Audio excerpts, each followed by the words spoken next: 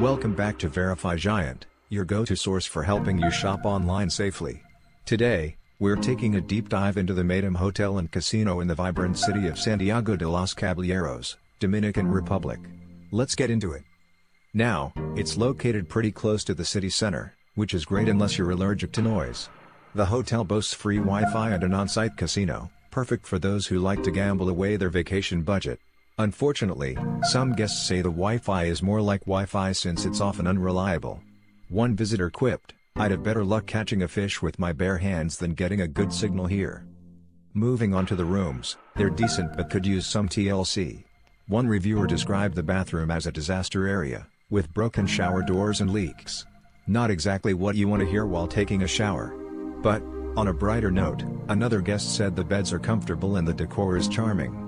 So, it's a mixed bag. When it comes to dining, the breakfast options seem to miss the mark. Fried Dominican cheese and plantains? Sure, but let's not make breakfast a gamble too. However, if you're looking for local cuisine, try out some mofongo nearby. Trust me, your taste buds will thank you. So, how does Matum Hotel stack up?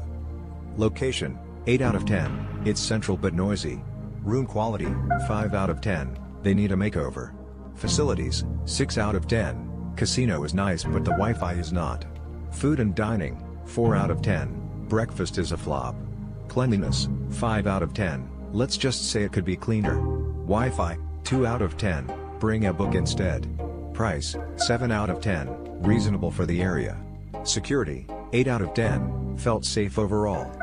Add it all up and you get a score of 45 out of 80.